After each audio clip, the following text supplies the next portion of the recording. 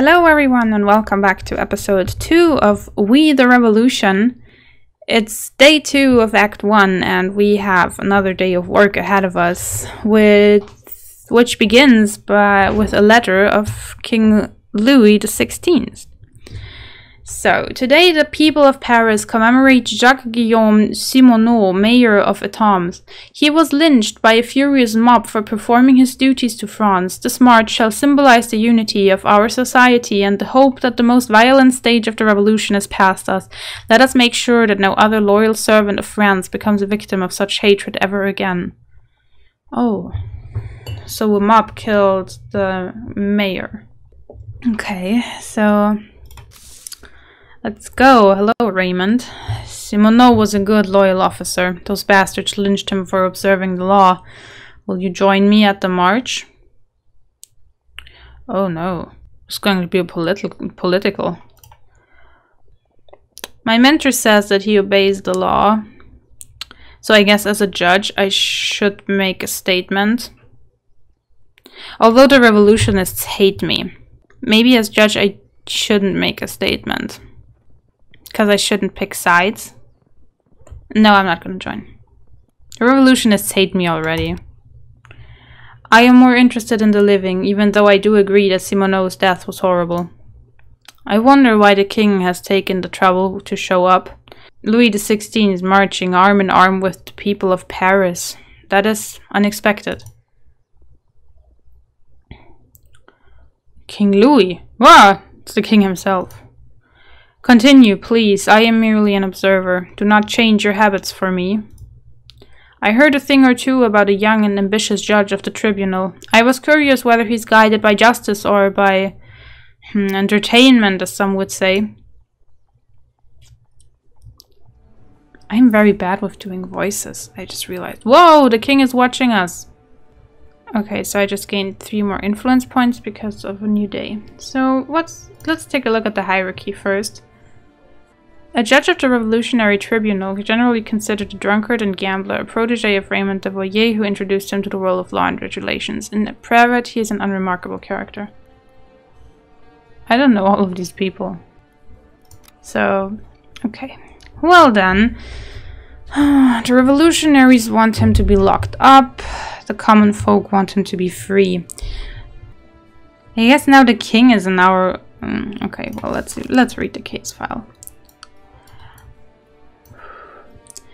The defendant is Olivier Mougle, a 65-year-old master locksmith who is famed among Parisian burglars as an expert on unopenable locks.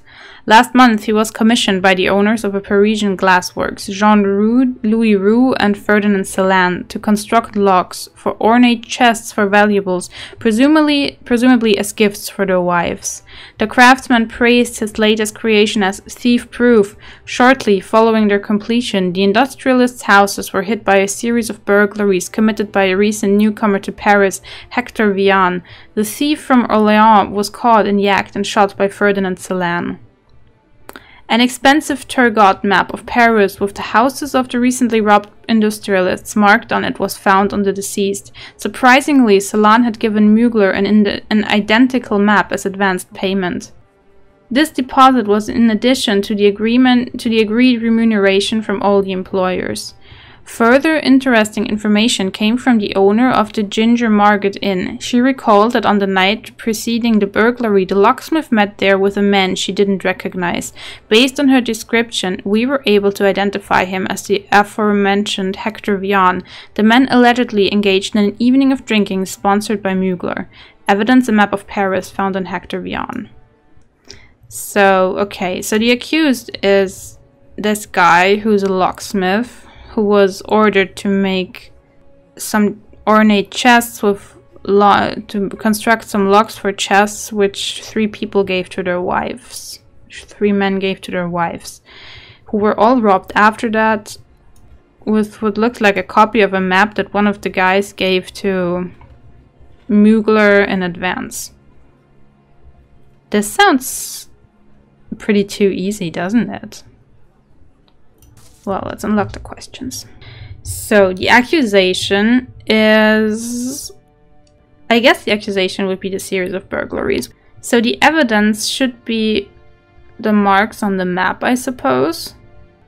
I suppose the evidence is the marks on the map.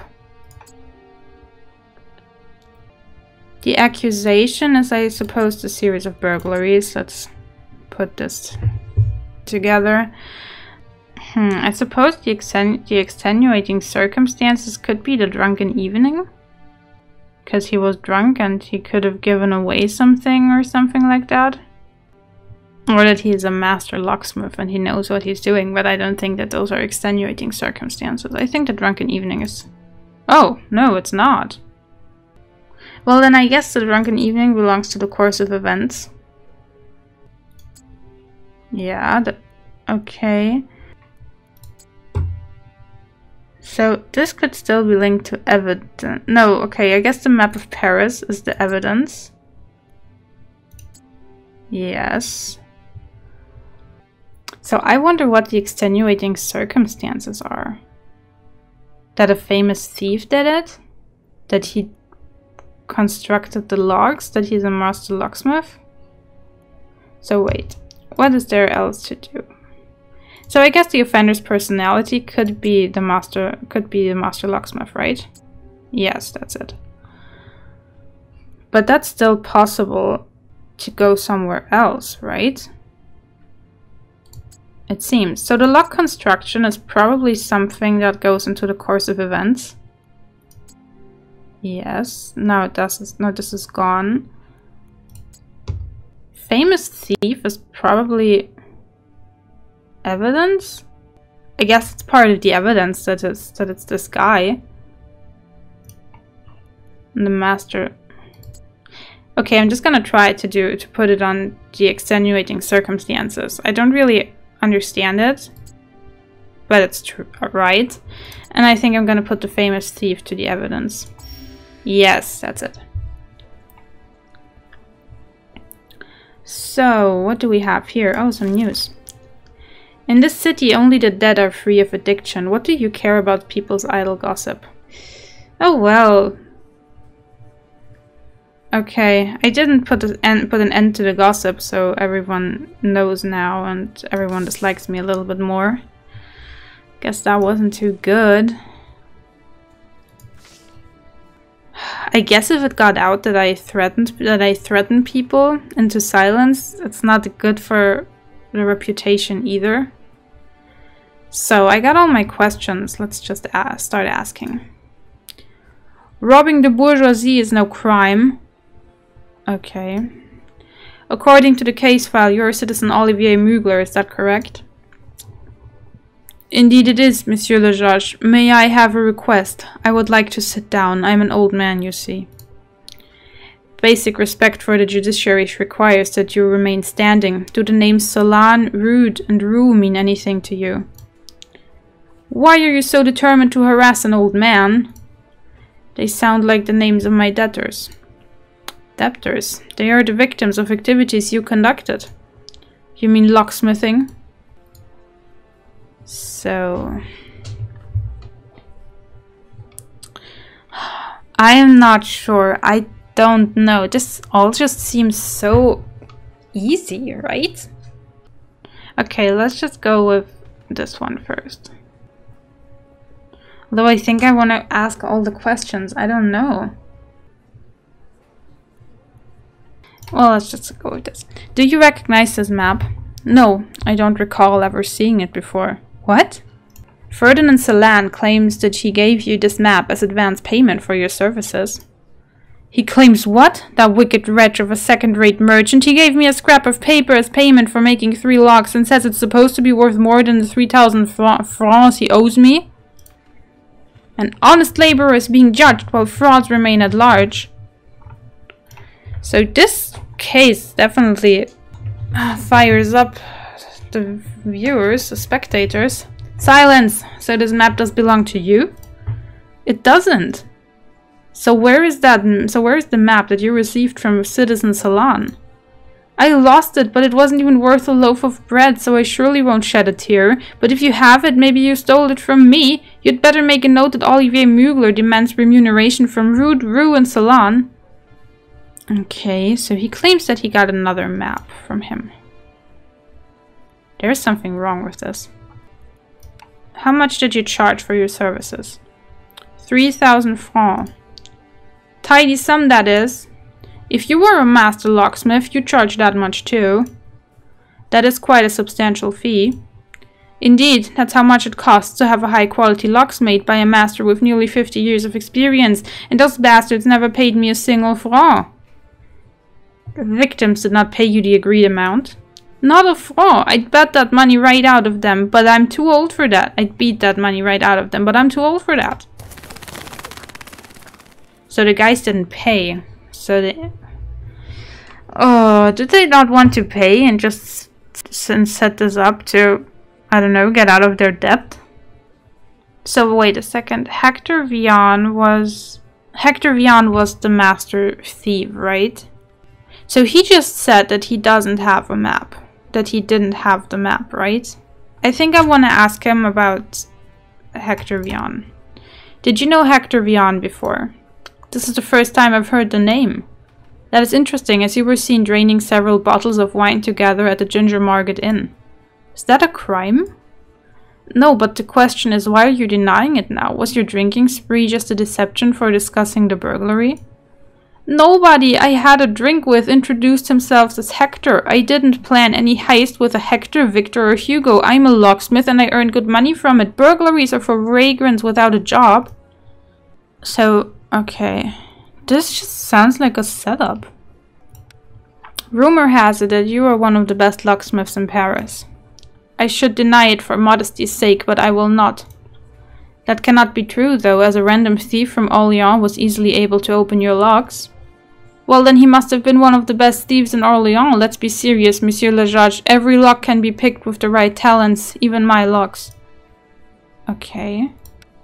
Did you tell Hector Vian how to open the locks in the victim's trunks? I understand what you're implying, but consider this. If he sold the secret of my locks, then my business would be over. Word spreads fast among thieves.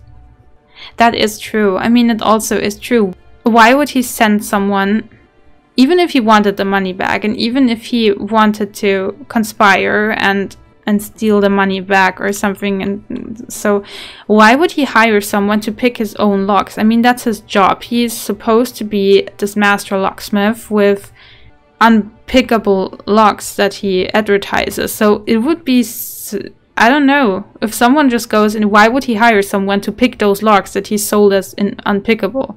That doesn't really make any sense.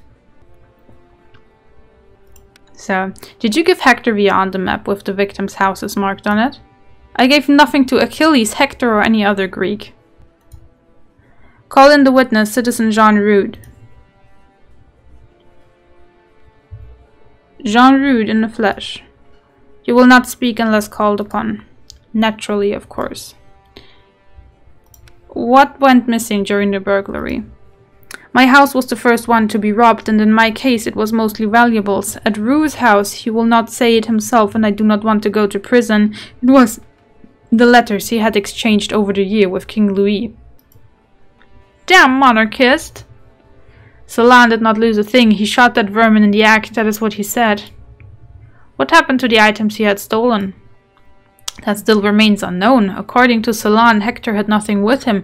Ferdinand suspects he had hidden the other valuables somewhere. He hid the other items before robbing the last house. Strange. That is strange. Is it possible that he didn't steal anything because he was hired by the guys? Advance payment in the form of a map, its disappearance, the murder of a burglar, and a lack of payment for services. I'm just gonna go with this.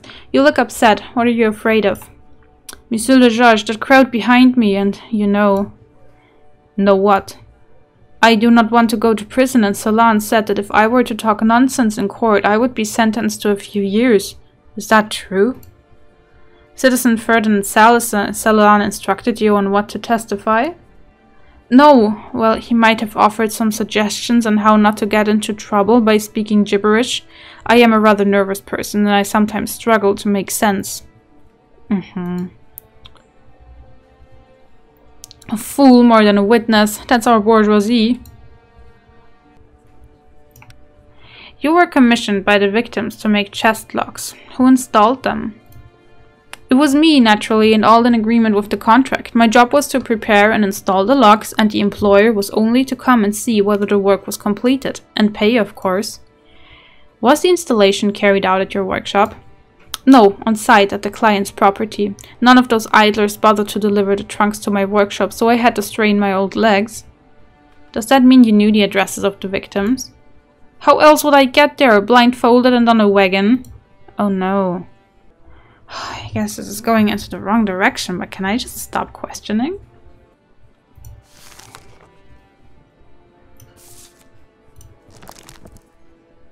Aww.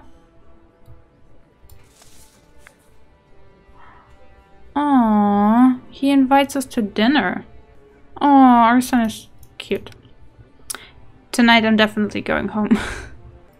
Okay. I think I have to ask him that, right? Or can I question someone else? I think I have to. Were you the one who marked the addresses of the 3 victims on the map? I didn't mark anything.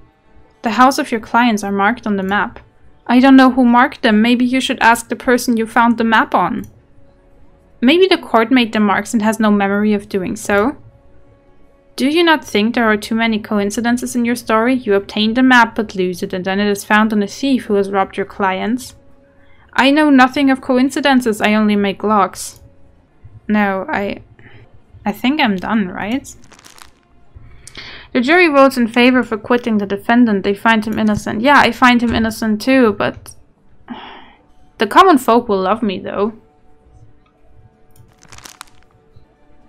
Risk of being removed from office, risk of death. Well, I think so far I've been judging really fair, but no, I can't put this man to prison. He's done nothing wrong. This is hard. No, I don't want to die. I don't want to die, but I don't want to send him to prison. He's free to go. I'm almost dying. So I guess the next case must be toward the revolutionaries.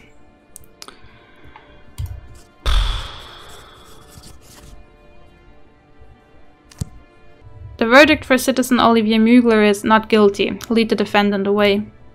Bravo, Mugler! Away with the bourgeoisie!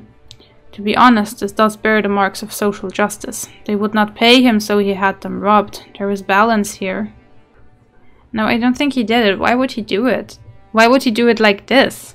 Why would he send someone to pick their locks?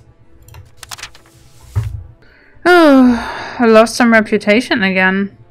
Or is this a...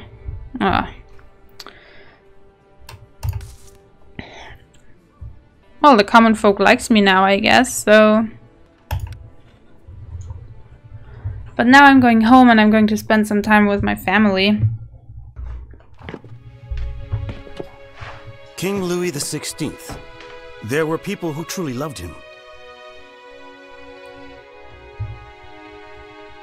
He reminded the French they had noble ancestors.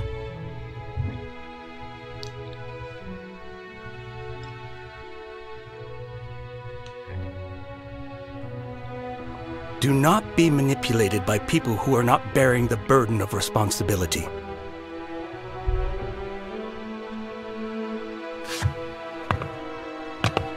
This saddened me. Someone had advised him to say that. Someone who was well aware of the cold, inevitable wind of change.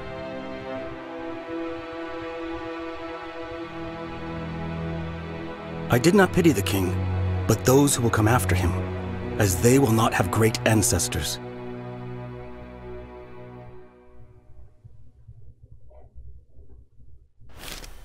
Will such solemn demonstrations change anything? Next time a desperate soul decides to stone a public officer for observing the law, will they remember their presence at this march? Will a starving man feed himself on the memories of Jacques-Guillaume Simoneau, mayor of Etoms? I would rather not be nearby to witness that. No, I think it's better to not. It's like I said. Oh no, the revolution.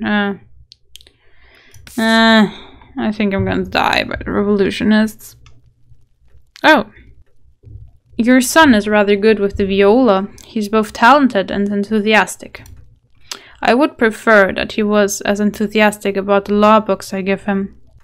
Maybe his destiny is to become an artist, not a lawyer. Mother likes to hear me playing, and there is nothing more boring than law.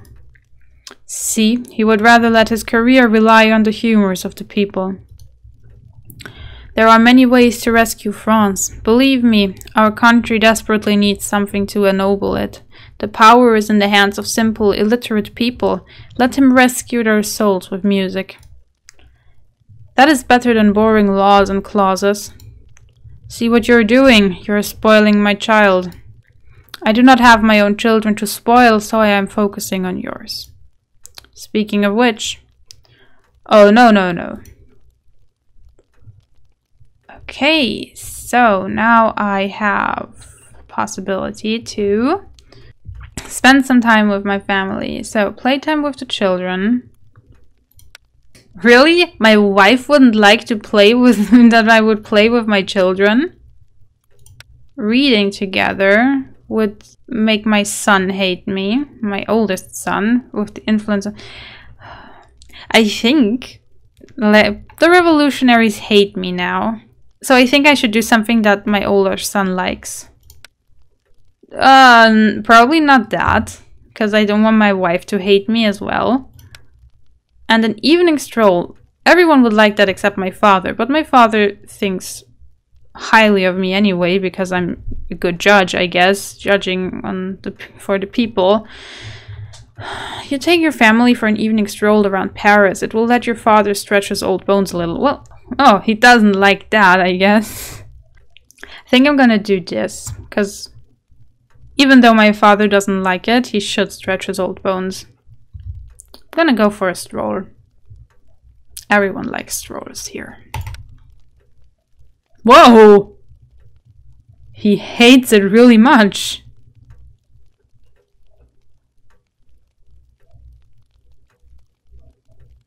My father seems to hate strolling really much. Sorry, Dad. But I need my son's revolutionary thing. That is our new symbol of freedom. You can still smell the fresh wood. Do you feel free looking at it? Individuals like us do not need symbols, but France does. Did you hear the news of the day? People are running around like headless chickens and yelling about Louis and his entourage escaping Paris. So, we will not be enjoying the aroma of fresh wood for long. Monuments like that are not installed solely for the purpose of punishing thieves or lesser aristocrats. Do you think it wants to taste royal blood?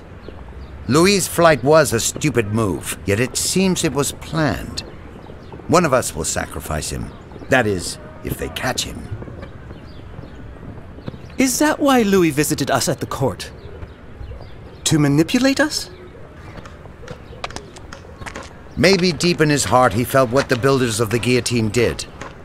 That someone has to be exposed as a traitor, even if there is none. Ooh, so I guess this is the introduction of the guillotine then. Welcome, Citizen Fidèle. My name is Antoine Quentin Fouquier de Tinville. I am the public prosecutor that has been assigned to assist at every tribunal trial starting from today.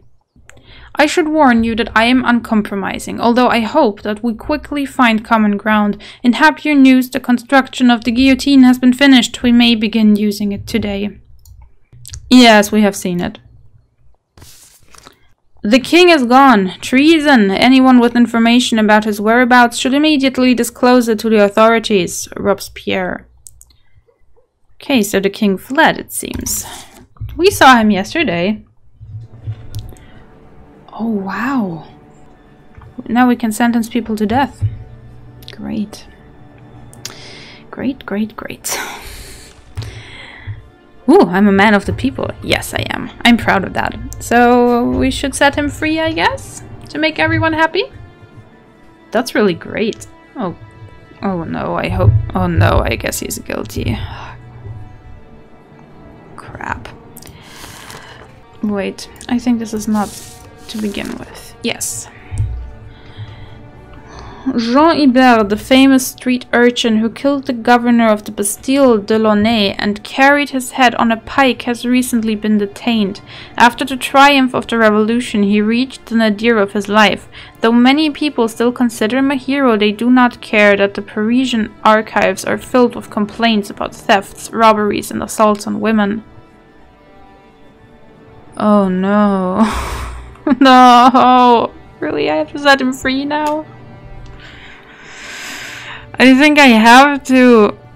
If not, I'm gonna be killed. No, I'm not gonna be killed. I'm gonna be fired. The current case is much graver, as Ibert is accused of raping 16-year-old Elodie de Pontalba. The charges were brought by the victim's father, Baron Thomas de Pontalba. It is widely known that de Pontalba was a relative and friend of the Governor de Launay. The crime allegedly took place in the tenement belonging to the victim's family. Jean was detained by people working outside while trying to escape the building. Elodie gave a written statement saying that the incident took place on a holiday, and Jean used the absence of the Baron and most of the servants to break into the tenement. Once he was inside, he entered her room and raped her. Oh no! No! Ah! I hate this game. The incident was witnessed by Anne Michel, Elodie's governess. It was she who alarmed the workers about disturbing noises coming from her charge's room. A number of witnesses felt obligated to inform us that Anne Michel is known for her psychotic jealousy and her numerous romances with the people of France.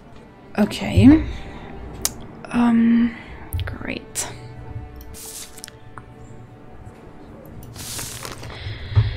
Anne Michel's testimony. Usually in the mornings Miss Elodie and I read. However, the chef had that day off, so I was preparing tea. Then I heard her screaming. I ran to her room but stopped when I heard a male voice. I was scared and asked for help. The results of the medical examination. The examination revealed the following defloration, minor attrition of the genital area, bruising and hemorrhaging of the arms, spine and face. Dr. P. Gibier. No, he did it. Really? Oh. We have to set him free now, right? I can't do that. There's nothing. No, wait. It was in our diary. I can't set him free. I can't let him go. He was guilty. He is guilty. He deserves to die. I am so unhappy right now. Because I really think I'm going to be fired if I am. If I'm not going to let him free, people will hate me. I hate this game so much. No, why? Why? Ah. Okay, well then let's just link it up. So the offender's personality is, I guess, that he's a famous defendant.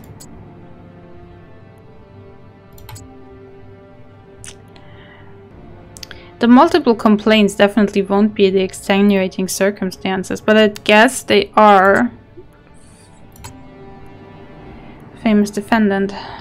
I guess the motive could be like that they were relatives of the governor that he killed. Guess that could have been the motive, right? Yeah, that was the motive. So the accusation is rape. The method was breaking in, I guess. Oh wait, there's one trap, so I gotta be careful.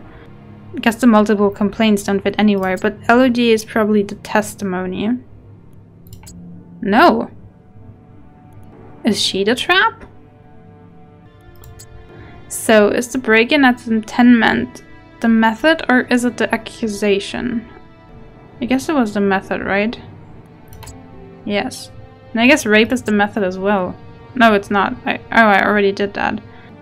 Oh, the multiple complaints could be the offender's personality. Was rape the testimony? No, the testimony was not. The only testimony that we have is the one from her governess and from the doctor. She didn't make a testimony already. I guess the multiple complaints could belong to the offender's personality. Yes, okay. So there's one trap, and I think it's the Pontalba's house. Because this doesn't belong to the accusation nor to a testimony. I guess rape can only be a testimony then. Yeah. So what is her... So is it like accusation? Like Elodie is accusing him? I guess, yes. Okay. Oh no. I want to put him on a guillotine. They're bringing in Jean. We're with you, Jean. No. No, please don't be. Why? Please introduce yourself. Jean Ibert, the conqueror of the Bastille and vanquisher of the tyrant Delaunay, the hero of all Parisians. Jean Ibert, you are accused of raping Miss Elodie de Pontalba, daughter of Baron Thomas de Pontalba. Do you plead guilty? I don't plead anything. The bourgeois and her counter-revolutionary father are filthy liars. We need to bear in mind the possibility of criminal collusion in the charges. That's right, those rich swines loved her machinations. She's just a girl. The evidence speaks against you. Girlish duplicity and the Pontalba's plots prove nothing.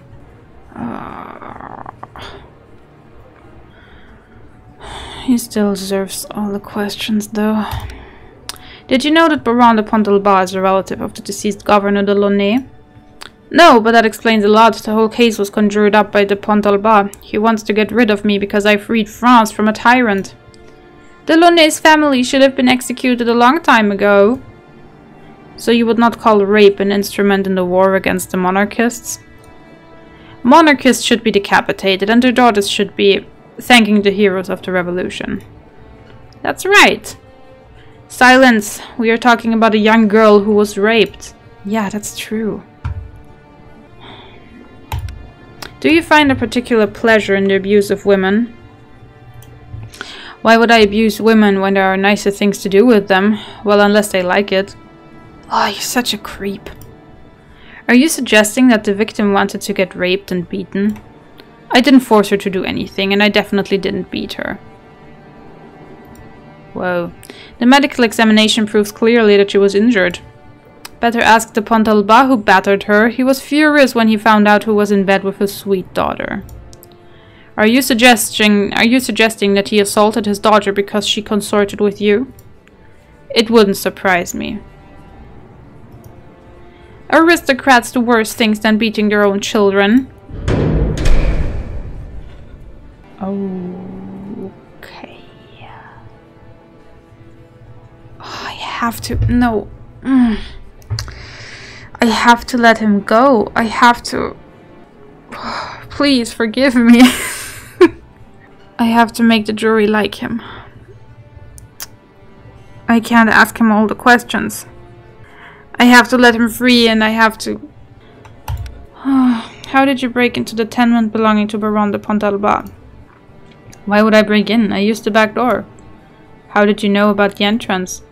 The Baron's daughter told me. She also informed me that her beloved father and most of the servants wouldn't be at home. She told you to visit her for that specific purpose. She was giving very clear signs. No. All aristocrats are whores. Are you saying that you came to Baron de Pontalba's house at the invitation of the victim? That young bitch promised me a nice afternoon. She explained everything in detail. Let John go. Quiet, people. The judge is beginning to understand. Remain calm and he will soon let me go. I'm so sorry. I really don't want to do this. At first, I thought I wanted to do like a run where I would have a clean conscience and make all the right decisions. And I think I made this until now, because if I follow what I want to do now, I think this will be game over. And I don't know why, and I don't know where I would have to start again, if I would have to start all over. That's not what I want. I think I want to live. I don't want to, but I can't let him go. Oh, he's such a... Oh. I mean, If you look at it from this angle, he does look innocent, but there's so much that I don't know. Let's hear her. Call in Anne Michelle as a witness. Citizen, what is your name? Anne Michelle, Miss Elodie de Pontalba's governess. What do you know about the case?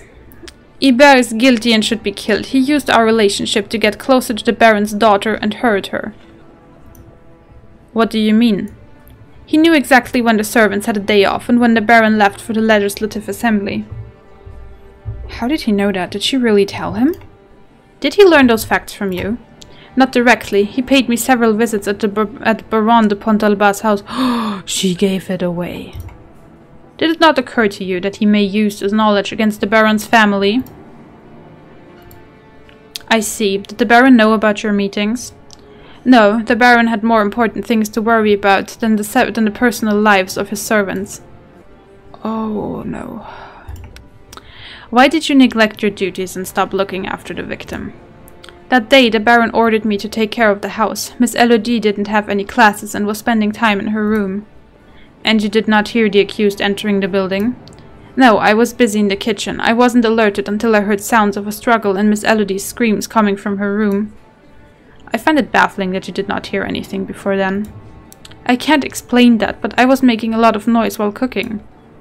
Is watching the house not one of your responsibilities? Well, yes, but I can't be in two places at once. So she gave that guy the information that there wouldn't be a lot of people in here. Did she turn a blind eye on him entering? Did she really didn't hear it? Maybe she just thought that he would rob the house, that he would take some stuff and not rape her. Oh no. Okay, I think he's good to go now. I don't want to even hear. You have to know that I'm in a real struggle here. I am so sorry. I can't ask any more questions because I would feel even worse that I have to let him go free now. I have the jury of where I want it now. I can set him free. I don't want to. I really don't want to. But I have to because I think if I punish him now, it will be game over. The good thing is that no one will hate me for it if I let him free, but I hate myself. I hate myself really much right now. I am not the judge that I wanted to be in the beginning, but I think I have to do it, and I think this is what everyone warned me about the game, that it is horrible, and I hate it. And I'm so sorry. I feel really bad. I feel really bad that I have to let him go now, just for political reasons. I would so much love him I would so much love to give him the death penalty right now, but I have to let him go. I have to let him go, and so everyone. Oh, I'm sorry. I'm sorry. This is not my opinion. I want him. I would have loved to give him the death penalty, but no. I have to let him go. I'm sorry. I'm sorry. I'm sorry. I'm sorry. I'm sorry. I'm sorry. I'm sorry. I'm sorry. I'm sorry. I'm sorry. I will keep apologizing while signing this, but I'm sorry. I'm sorry. I'm sorry. I'm sorry. I'm sorry. I'm sorry. I'm sorry. I'm sorry. I'm sorry. I don't even want to talk to him. Okay, so now I have to write a report. Did the defendant confess to the crime?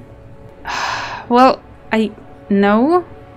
No, because he said that he didn't rape her. No, he didn't. Was his act counter-revolutionary in nature? I guess not. Not as he puts it, no. Because he says that he didn't know who she was, that she was a relative. So I guess no. How did the defendant explain signs of assault on the victim's body? Her father. Did the defendant attempt to explain the background of the rape? He said it was the victim. God. Okay. Yeah. I'm sorry. I'm sorry. This is horrible. The judgment for Jean Hubert is not guilty. Take the defendant away. Yeah, please. Put him away. I must admit that his guilt was not clearly confirmed. Yeah, I know that. I'm sorry. I don't want to die. Bravo! This is the France we fought for when storming the Bastille. I feel bad. I really feel bad. The judge is one of us. I hope so. Whew, I'm a local hero for the common folk now, and the revolutionaries don't hate me. Yes. Ooh, I made a good job. I lost nothing but the own respect that I carry for myself. It was a very emotional case, and I think that was very well planned to like question the player's boundaries and moral, and I'm really suffering right now. I feel so bad. I feel so bad. It's been a long day, and we're gonna take a quick break before going home. Thank you so much for watching. I will see you next time.